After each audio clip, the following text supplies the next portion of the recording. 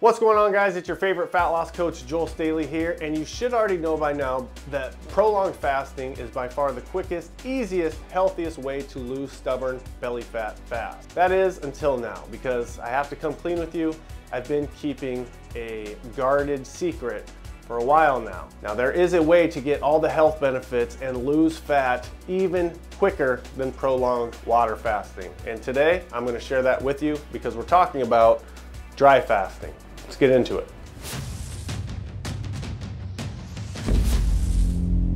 All right, so what exactly is dry fasting? If you understand the concept of water fasting, it's essentially the exact same thing minus one thing: water, or really any liquid. As a matter of fact, there are two types of dry fasting. You can either do a soft dry fast, meaning that you're still having contact with water, you're just not drinking it, or you can do what's known as a hard dry fast, which means no water contact whatsoever. So that means no taking a shower, no brushing your teeth, no washing your hands.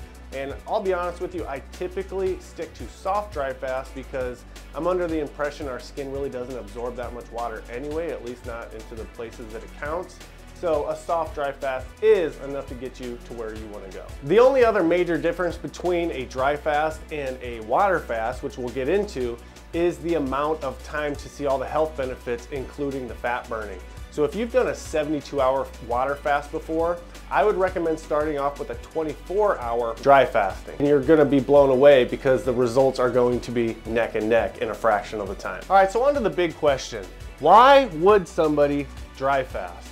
And this one is pretty complex. You can do a lot of reading into it, but you know me, I'm a big old dummy, so I'm gonna break it down fasting for dummies. Did you know that fat cells and fat tissue are made up of around 90% water? So because water is so vitally important to our bodies functioning properly, what happens is when you run very low on water, our bodies will actually pull the excess water out of the fat cells just in order to keep operating your body. Now what happens is your fat cells end up collapsing and you get rid of it, and this is just a fraction of what happens. Think of it like a survival of the fittest, where all your weak, damaged cells collapse in on themselves. You get into autophagy much quicker than you do with water fasting, and there's almost like a sort of nuclear fusion that happens within the cell to rebirth and regenerate itself. So long story short is you get all the exact same benefits as water fasting, but in a fraction of the time.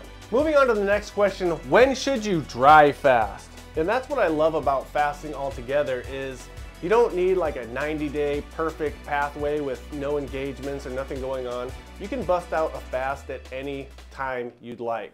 Again, I can't stress this enough. Start off with 24 hours. You don't need to find a 72-hour engagement where you have nothing going on.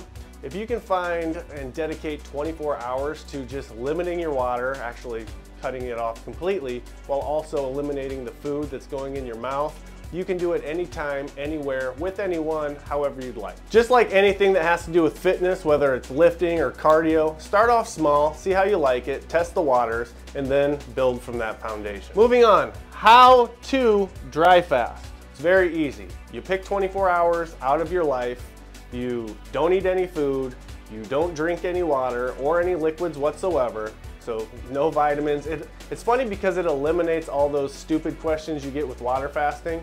Can I have this? Can I have that? Can I have vitamins? But no, you don't do anything. You don't put anything in your mouth. And if you're doing a hard dry fast, you stay away from water altogether.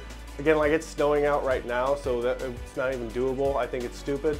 But, you know, choose your own adventure. I like this soft dry fast. All it really means is no eating, no drinking. You can't possibly mess this up. And to finish us off, who should attempt a dry fast?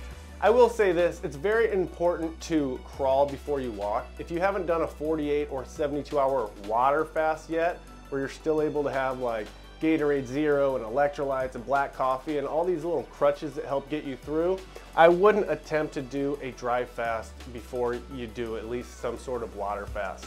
Now, if you've already done a 72-hour fast or a handful of prolonged fasts, I say dedicate 24 hours this week. Just don't drink any water, commit to 24 hours, hop on the scale, You know, maybe take a little journal and jot down how you're feeling and experiment with it. But it's really going to depend on your experience with fasting up to this point.